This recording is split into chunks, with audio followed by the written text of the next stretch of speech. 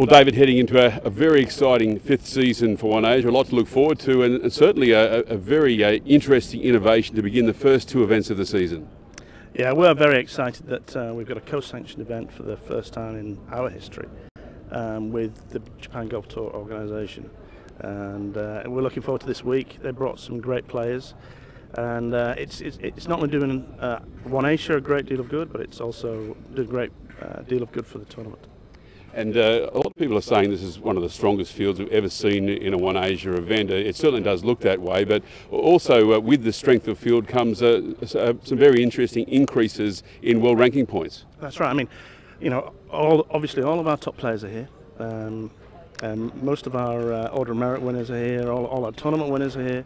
And the JGT have brought a fantastic field, and we're so pleased that they've got a lot of their long-standing members that have won lots of tournaments. The field is unbelievable, and it's been reflected in the amount of points that we get for the tournament. The winner will receive 18 points towards their world ranking position after the week. And obviously that provides great encouragement for people to come and play OneAsia in the future. Yeah, absolutely. I mean, it just shows you how many points that we get now and the quality of fields that we have.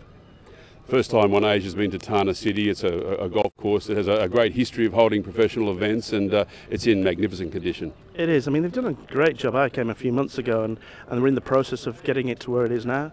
They suffered a little bit from the weather in early January, but the last 6 weeks it's really come on, and it's in excellent condition now. I've just heard great things from the players about it.